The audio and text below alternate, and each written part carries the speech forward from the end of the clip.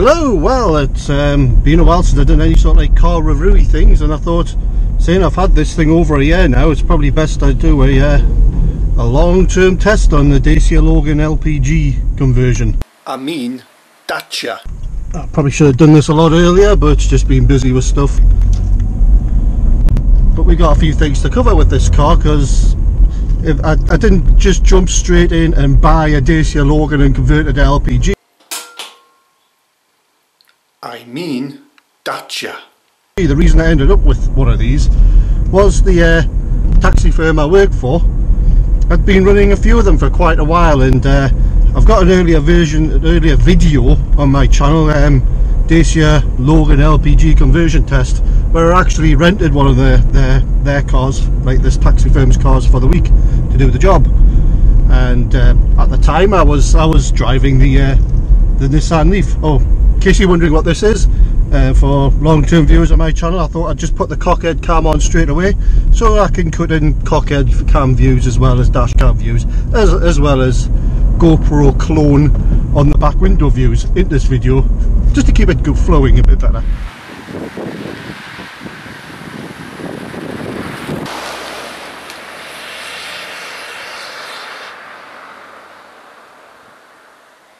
But anyway, back to the subject at hand. Dacia Logan MCV, maximum capacity vehicle, LPG conversion. I mean Dacia. Not really available from Dacia.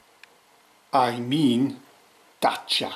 In the UK, but when I've had a look through the actual you know, the manual you get with the car, the car's manual, it has got LPG versions in there, like options and things for them, like it shows you where the lights, you know, if you're driving an LPG one, the lights are here, type of thing.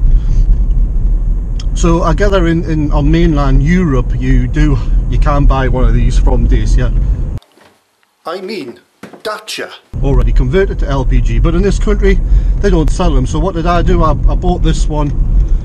It was an ex-demonstrator. It had 3,000 miles on it, or 4,390 something, just under 4,000 I think it was. I bought it off them. It's the Lorette version, so it's the top of the range one with the fancy radio, and it's got the cruise control and speed limiter, all round electric windows. So you know, it's fairly well equipped. So I ended up buying that 6-month-old, under 4,000 miles on it. Took it straight to the firm that does the LPG conversions for the taxi firm I work for, and got them to convert it. I also, because I've heard that, I mean, a lot of people who hear about LPG and people have talked to me, there's all these like what you would call like scare stories and things about, oh, don't get one of them, your engine will blow up. But Phoenix Taxis, the taxi firm I work for, I've seen these. They've had well over 100,000 miles plus on them, or more, 150,000 miles plus, and they've been running fine. And the reason they're running fine and the engines haven't blown up yet is if you're going to get an LPG car converted to LPG, you have to get something called the valve lube system fitted. And what the valve lube does is it stops the valves seizing up and wrecking your engine. That's why it was invented, because that's a problem with LPG. It's such a dry fuel. So yeah, I've had that fitted, and I'm now heading towards 40,000 miles after a year with it. So 35,000 plus, and I've not been taxiing as hard as some taxi drivers would. I could have easily done 50,000 miles if I was doing 12-hour shifts and putting in all the hours. But you know, it's my car. I've got other, you know, activities that I'm doing for income and to keep me occupied. So I'm not taxiing as many hours as a lot of taxi drivers would. So I could have easily, yeah, had 50,000 miles on it by now, but green flags are I don't. But it's coming up to 1.5 years, and oh, we've got people behind me and I've got people in front of me, and I'm just going to pull over for the moment because I hate yabbering when there's people watching. So we'll just pull over for a bit and let these idiots past. Then I can YouTube normally again without spectators. There you go. How's that? So what were we saying? So yeah, I could have easily have done 50-60,000 miles on this if I was putting in all the hours I could taxiing, but I've been kind of, you know, conservative in the hours I've been doing, just doing enough to pay the bills and to keep my other activities going.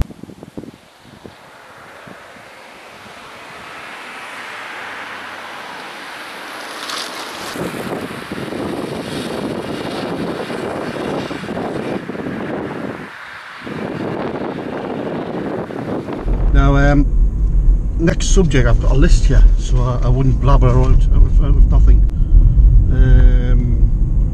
Alright, yeah, well, we're going to do the cruise control on this. I think the newer one's got a slightly different cruise control setup because it hasn't got the cruise controls on and off and speed limit are selected down here anymore, I don't think. And I've seen in the brochure for the newer Logan that it seems a bit different down here, so I think it might be a bit more conventional, the newer version of the Logan, for the where the cruise control stalk is, usually around here. This one, buttons down there, and the controls are on the steering wheel, which I quite like actually. The main cruise control are like two big fat buttons either side of the steering wheel. You've got your cancel, your re-engage here, your plus and minus speed and per hour here as well. So it really makes it quite an easy, I would say this one of the simplest cruise controls to operate. I was quite put off with it to begin with it being down there, but now that I've gotten used to it, I think for a manual cruise control this is quite a good setup, because you basically just do everything with your thumbs. I mean, now I want to do 30 miles an hour, just hit that, 35 miles an hour, cancel, coming to a bed, foot on the brake, turning. It's great around town, the setup. So I haven't actually sat in the newer, the facelift version of this with which has like the LED running lights and everything on the front, which this one doesn't. I like LED running lights, but anyway, this one, yeah, you kind of like that, and I'm off. It's great for you're behind someone in the 30 zone. You want to do 30, but the person in front they're obviously trying to stay in 30 mile an hour zone manually with the right foot, which we all know is kind of impossible. Modern engines don't have the sound to them that they want to dawdle at 30 mile an hour. We've all crept up to 40 in the 30 zone doing it manually, which is why you need cruise control. But I found when I've been behind someone who's trying to stick to 30 in a 30 zone in this car, I can quite easily just stick it on, go down a few miles, up a few miles, and you know, I'm sitting here perfectly relaxed, feet up like that, not doing anything. Go up a bit. There, we'll just increase it in there, 31. You can see that, 32, just increases it and then just decreases it. So I'm on a country road here, I'm having to slow up and speed down. You know, if I want to go faster, put the foot on the accelerator till I get to say 40 there, and then press plus, so plus, and it'll keep it up. Yeah. So I'm now going to do these next few bends without using the accelerator. We'll just slow down gradually on the cruise control here, hitting where should be a minus on there, but I've worn it off with overuse. We're going to cancel the cruise control as we drift into this corner. Then we'll just press R to re-engage it, and it should pick it up again. Yep, just not picking up the speed, so we'll add a few miles per hour there, and it should pick up again with no feet. Driving with no feet. So yeah, I'm quite impressed with the setup of this cruise control. I quite like it as a basic cruise control. Obviously, if you follow my channel and things, you know I would rather have a Tesla with autopilot, because a Tesla with autopilot, you just tell it the speed limit, you tell it, and then you just go bing bing, and it does what's called adaptive cruise control. It'll do the speed limit or whatever the car in front is doing. Now on full autopilot you can tell it to change lanes and everything, it does the steering, but I quite like just the adaptive cruise control. Makes life a lot easier when you can just steer and you're not worried about, with adaptive cruise control you can not worry about having to start and stop the cruise control for the driver in front slowing up and speeding down. The car will do it for you, and then you also remove the worry about speed limits. I mean, you know, for me that is the main reason I like cruise control. I'm no longer stressing about looking at the speedo all the time when I should be looking straight ahead, because I'm worried about getting a speeding ticket. I just, oh, that's the speed now, set it to that and it'll do it. That's the benefit of cruise control. If you're a person who keeps getting speeding fines, you need to learn to use cruise control. Simple as.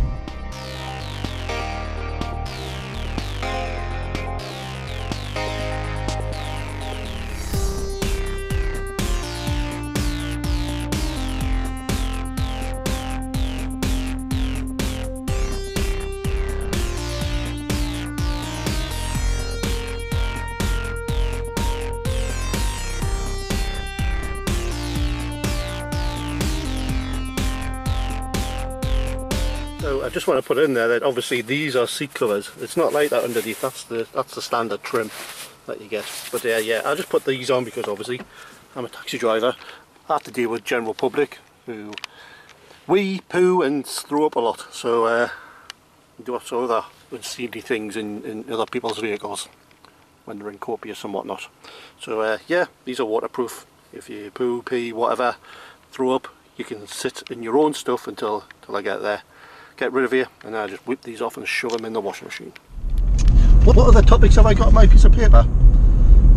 Oh yeah, the newer version of this has a few extra options on it, because this one, I'll just drive normally again without the cruise control, because we're not in the 30 zone right now. We're in the lovely countryside of Northumberland, bleak though it is. The newer version of the Lorette spec that I've got here has the media nav system as standard. It has the cruise control still as standard, although it's a bit different. But it also has rear parking sensors as standard as well, the newer Lorette version. There is also, which I'd like to have a test drive of. I might see if I can get a test drive of it. But there is also a stepway version of this. If you don't know what the stepway version is, there's the smaller car that this is an extended version of the Dacia Sandero, like a longer wheelbase, but basically the same car. Just stretched a bit the wheelbase to make it into a quite spacious estate for the money. But if you were to, but if you look at the Lorette, there is a stepway version, which is like, it's a one that's got a beefier suspension and it's upright. I don't know if it's, I think there's a four-wheel drive version of it as well. But apparently there is now a stepway version of the Logan, which I just noticed today as I was checking up on changes to this on the Dacia website before I started filming the video. So the stepway version, basically a bit higher up, softer. I imagine that the suspension might be a bit less harsh than this over the bumpy stuff. It might be good for places like where I work, like Ashington, with the speed bumps everywhere and pit potholes and that. Might be a good option for me next, a stepway version of this. Yeah, there's a stepway version of it.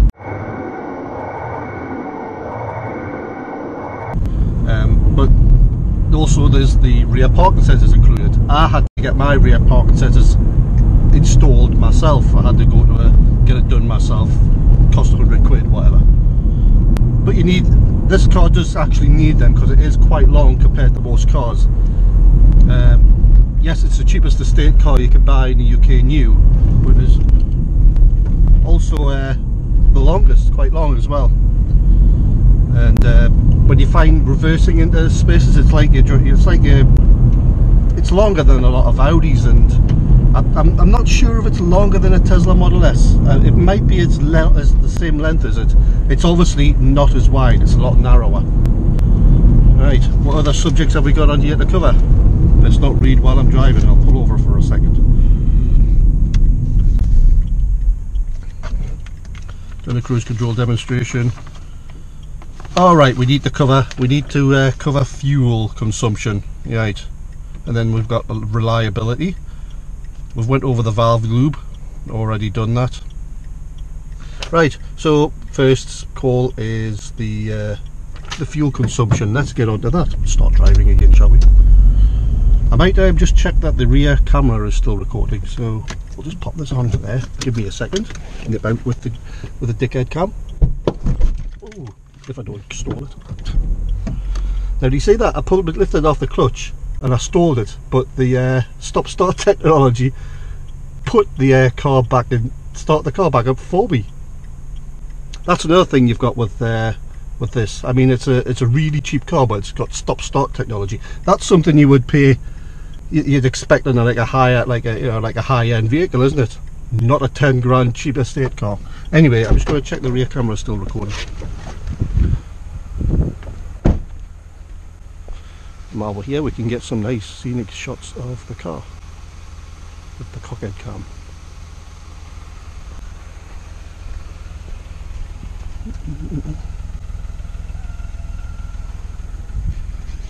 Is she still recording? There's only one way to find out.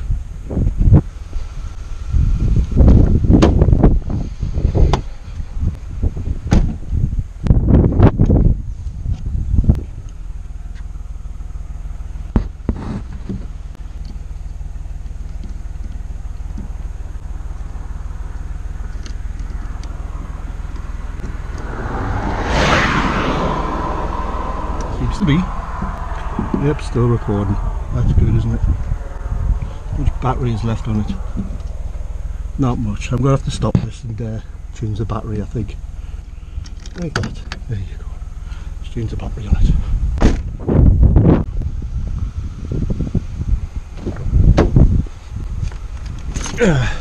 Yeah, the good thing about this camera lasts a while. This one lasts a while, but this cheap GoPro clone doesn't. So, but we've got a few different extra batteries here for it. So I think we're best stop that recording there. You know, we can just edit out the bad bits, can't we? It's the beauty of video editing. I remember, you know, when I was like a teenager, back in the early 90s, late 80s, and I had a VHS-C camcorder, and you'd have to plan each shot because you couldn't edit. You couldn't after. I mean, I had to like basically, you know, I used to do stupid fight scene movies with my friends and that, but you had to like beep, right, we'll do the camera there, put one shot, you know, plan the shot, right, we'll do it now. And if you'd messed it up, then you would just have to live with it because you couldn't edit it. I mean, yeah, you could get two video recorders together, but it would ruin the quality. The quality would go down in every pass and everything, but not now. You can just sit here and film rubbish for hours and edit all up. There's something reasonably watchable later on. Right, so anyway, that's back on again. We'll set it off recording.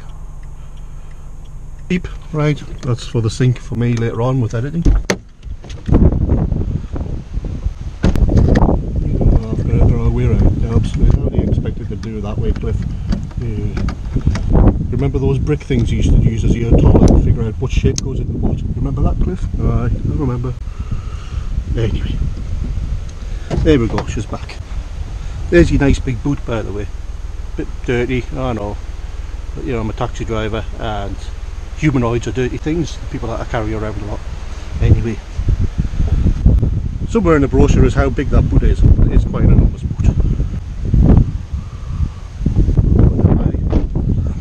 That looks to be about where it was before. Yep.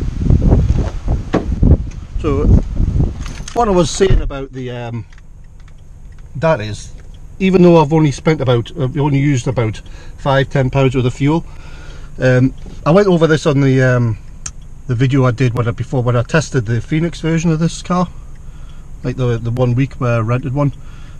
It was doing the same thing, and I've done like a few little LPG vlogs and that where this one's doing the same thing. And what it is it's because it's a digital fuel meter, it keeps thinking you're using more fuel than you are.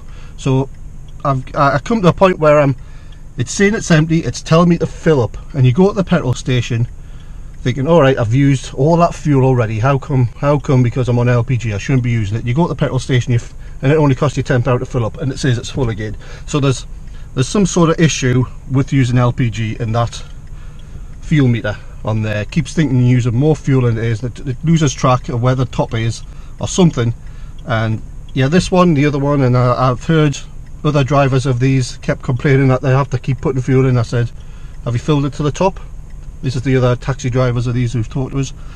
And why? And he says, well, because that doesn't track the fuel properly, doesn't track the petrol in the tank properly. It's estimated on miles.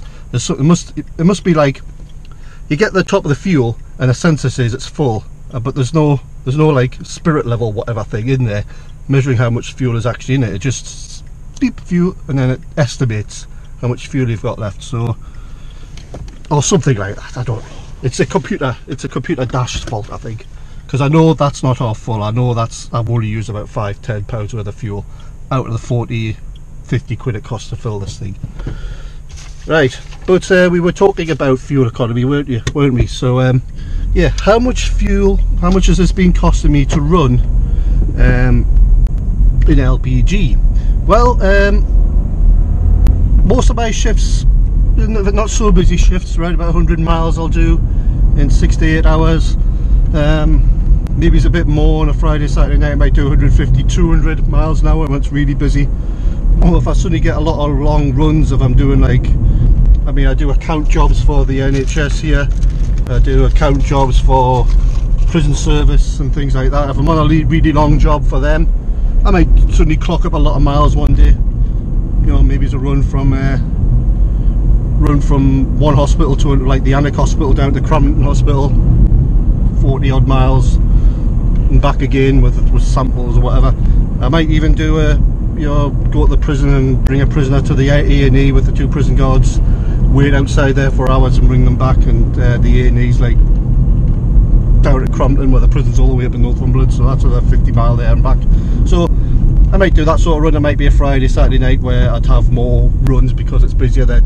So going between the shifts, a not so busy shift I might do 80–100 miles, a busier shift I might do 200 plus, and the difference between those two is to fill up on the lower end, not so busy shift would cost me about £7 of LPG. If I'm going to do a longer shift, I'm probably talking about I'd really drain the tank. Now when I come to like the Morrisons and Morpeth where I usually fill up, or if I go to the Phoenix office or wherever where I can get it cheap, if I'm paying like the Morrisons price, it's about between £7 for the lower end shift, like the Morrisons fuel, and the Morrisons fuel, if it's a higher shift, I'm doing like 200 plus miles, you're probably talking like £17 to fill it up with LPG. So I've worked that out as it's probably costing me about 10p a mile in LPG to run this thing, and that's not driving anally slow or anything. I'm sticking to speed limits in towns and that, which a few drivers probably are getting you'll see them right up your tail, but I'm doing 30. This is my career, I want to preserve my clean license, etc. But if you're in, if I'm in a 70 zone, I am doing 70. I am not taking my time getting to 70. I'm putting my foot down to get to 70. I'm leaving lots of cars standing that are tootling along, not speeding up so fast, trying to save the petrol or whatever, the diesel they're on. But this, it's cheap enough. I can put my foot down and not worry so much about the consequences of needing to use the power of doing this. Basically, I want to accelerate a bit. I'm not worried about that because it's not going to cost me anything more. I'm still going to get on average 10p per mile or less, and I've verified that on longer trips. I'm probably, if I'm not driving round town, it's probably stop start round town stuff. If I'm driving round town, and yeah, about 10p a mile. But in the longer trips, if I'm like, say I took family to like Tarkenton over in Cumbria once, family and the kids and whatever, that run was about a good 100 miles plus. It's about 70–80 miles each way, I think it was. So yeah, we're talking about 140–150 miles, but it was like just on cruise control, 60 on the 60 road, 70 and 70. Car doing the I wasn't off and on the accelerator. The car was being efficient on the longer run, and that one cost me, when I got back, after I filled it before I went, and when I got back I filled it up again to see how much it would be. And I think we did actually more than that, because I remember gallivanting round showing them different places as well on the way. So yeah, that one was a good probably 140–150 mile run, I would say, and got back. It cost me less than £9. It was £8 something, just under a £9 to fill it up. It was like £8.86 or something like that. So yeah, you can, if you're going to drive uber economically, I can imagine you would get a lot less than 10p a mile. Now when you compare that to what is a Nissan Leaf meant to be, there's some say 2p a mile or 6p a mile or something like that, I don't know. the fact that I mean, the Nissan Leaf that I was driving, the one that I first started taxiing in, was a Gen 1, which was having difficulty doing more than 60 mile on a charge. Its battery was degenerating fast. That, just to have the flexibility of being able to do up to 200 miles on one tank of energy, just changed my, just totally changed my outlook for doing this task that I'm doing now, this taxiing that I'm doing. Right, so that's the fuel covered, I think. What else have we got? Let's pull over, because I can't read and drive at the same time. It's highly illegal as well. Right, have a look. Oh, the amount of time I've had it, and then I think we can wrap this video up probably after that. But yeah, the amount of time I've had it, we'll get started driving again. So yeah, the amount of time I've had it, what was it, I got it in February 2016, it's now July 2017, so it's 15 months I've had it. Up to 4, I've done about 36,000 miles on it. What issues have we had? I haven't covered that, that's one thing I had to cover. Issues I've had with it were mainly with the LPG installation, and that was nothing to do with Dacia. I mean Dacia. That was in the LPG installers, but they did warn me that it's not a fight, it's a fine art, LPG getting it right. So they did warn me before, said you may have to come back a few times for it to adjust pipes, adjust sensors and everything. So like the first month or two I had it, I went back to them about three times I think, because there was the first time I remember filling it up with LPG and then coming out to it the next morning, smelled like there was a gas leak outside. It was basically coming out, the pipe at the back wasn't tied up, so I had to take it back. I had to tighten things, readjust. And then a time after that, I think I put it in one of my LPG vlogs, the actual sensor came off because I'd run it low until the valve lube had run out, and so I just say, alright, I'll finish the rest of this shift on petrol, because I wanted to burn through some of the petrol, because I don't like leaving petrol in the tank for too long, because apparently it goes out of date or whatever. So yeah, I'll just finish this shift off at on petrol, I thought. Anyway, when I came to put LPG in again, it wouldn't go back to LPG, and what had happened was, when I put the valve lube in so I could start using LPG again, it wouldn't go back to LPG. And what happened is, when it sensed that the valve lube was low, it stopped using LPG. The system cut in, but the sensor was broken and it wasn't sensing that the valve lube was back in there. So I had to take it back in to get the sensor replaced, which now seems to work fine. But as a precaution, I try not to run it too long on petrol if I can help it, just in case it sets it out of sync again. But LPG issues, that's about the main reliability issue that there was with it, which has got nothing to do with Dacia. I think he means Dacia. Or this model of vehicle, as again, it's just the LPG conversion, isn't it? Maintenance, it's cost me first service, oil change and everything, took it to Dacia. I think I mean Dacia. I got the stamp in the book. I think it was like less than 100 quid. Second service needed new brakes and everything, so I think it was like 190 or something. I don't know. For some reason I needed new front discs because they were warped, so I got them replaced. So I think after that it was like, oh, that's what I did. They were wanting 240 Dacia for it. I mean Dacia.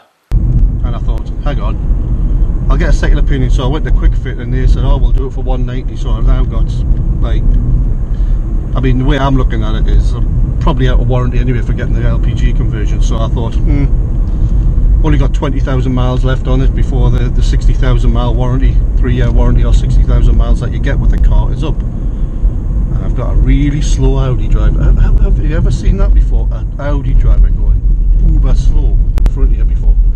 What the hell's up with that? So yeah, I went to Quick Fit, got them to fit them for 190, the brake discs. That's about the only issue I've got with it, is the warping of the disc, but I think that's got something to do with my driving style. Nearly every car I get into, I drive, I warp the discs. I think it's what it is I'll hit bumps and I'll not get, when I come to a occasionally when they've come to, oh, you might need your wheels realigned when you've had tyres changed. Oh, don't bother with it. And so yeah, get your wheels realigned if you get your tyres changed. You don't warp discs all the time. It's I mean, I can't understand it, how I've had so many cars with warped front discs, because maybe it's just having this big hefty person in the front of the car needing the stopping power. But yeah, so that's about the only like issue, but it's no different to, as I say, it's been no different to most cars I've had that's had that issue. So I think it's just got something to do with me, something with my driving style perhaps. But I've managed it. I mean, I've been really gentle braking and everything. The only time, I mean there was no shuddering, so I think the brakes are fine now. I've just been really careful embedding these ones in this thing. We'll get some speed up here, see if we get any judder. There's a lovely Northumberland countryside. So let's... Fine, no problem with that whatsoever. A lot of the time the juddering is just ABS kicking in when it's in the wet, isn't it? Right, so I think that's about that covered as well. It's not really anything else I can say about this car. If I was going to get another one, I don't know if I'd bother getting the LPG conversion. That's the thing I was going to say. Why? Well, I've seen a lot of taxi drivers from other firms, and just people buy. I mean, these have become really popular, these cars, just because they're a bargain price car. That's for such a roomy little car, the massive boot. But yeah, I think I would just get the diesel one next. I'd pay, instead of paying the grand or whatever it is to get a properly converted LPG, you might as well just spend the grand or whatever and get the diesel version, because the diesel one does apparently up to, I mean, 80 miles per gallon. I mean, believe that if you want or not, because we know what it's like with diesel at the moment. Manufacturers claiming more miles per gallon than they should. But oh, I did actually do that. I got one of these for that was before I rented the Phoenix LPG converted one for a week. A few months before that, I did I borrowed one of these, or I got a 4-hour test drive of one of these from Dacia themselves, a diesel one. And I remember going from Newcastle across to Carlisle and across the border, then up around past I can't remember, right way up into Jedburgh and everything, and all the way back down. It must have been a good 150 miles or something. And we did the whole thing for like roughly, maybe it's a bit more than what it cost an LPG. I think it was about 15 quid, 16 quid, maybe 20. Was it 20? I don't know. I'd have to look at the video again, see how much it cost to fill it up.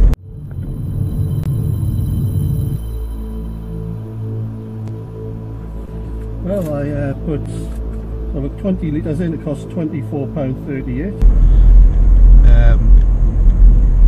But yeah, we did the whole video, did that, and so possibly if I was going to get one of these again, maybe the newer one with the media nav system there, and the LED running lights, which I really like. Yeah, I would probably go for the diesel. So that, I mean, in the UK, that would probably be the one I would recommend, unless you're working for like a company like me, who's got a lot of experience of someone who like a company that will convert to LPG reliably for you, and you've got a few of them already, and you know, you get like extra cheap LPG from the office type of thing, then it's probably a good option like it was for me. But if you're working for another firm, just get one that, you know, if you work for another taxi firm, or you just want something cheap diesel with lots of room and cruise control and things, yeah, get the diesel version. So what else is to say? I think I've covered just about everything in my long-term review. So it's just the usual, like, remember to click and subscribe to my channel, and if you look at the banner at the top of my channel, there are some links just in the picture underneath this car, next to the P100D Tesla. Basically on there you've got a link to my Amazon page, where you can help your favourite charity, and my favourite charity as well. It's the Clifford Rutley Society, to help me buy a Tesla, which will be good for everyone. I mean, I'd have a Tesla, and you would have me making lots of videos about it. Just think about that, it'd be lovely, wouldn't it? So go on there, buy some of my books to help fund that cause. You know it's a good one, I do too. For now, I'd like to say once more, thanks again for watching, and I'll catch you next time. Bye!